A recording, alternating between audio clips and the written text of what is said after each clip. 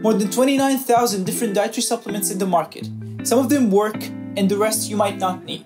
Today we're going to talk about one of the best-selling fat-burning supplements in the market, L-Carnitine. It is a chemical compound made in the human body from essential amino acids. It helps the body to turn fat into energy by transporting fatty acids into the mitochondria, which is the powerhouse of the cell. There are many forms for L-Carnitine, like L-Car and GPLC, but the one used for fitness research is L-Carnitine L-Tartrate or LCLT, as it has a faster absorption rate compared to the others. Medically speaking, L-Carnitine is possibly effective for chest pain, kidney failure, men infertility, PCOS.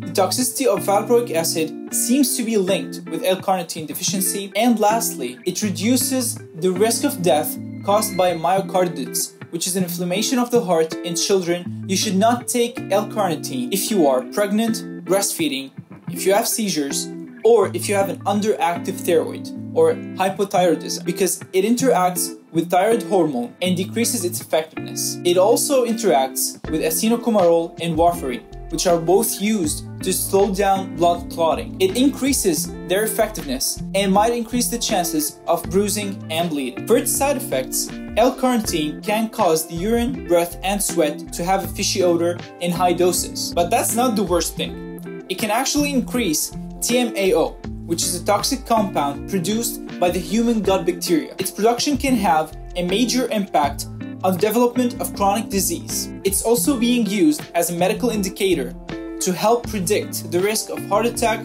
stroke, and death. So let's put all that aside and discuss what does the science say about L-Carnitine for fat loss.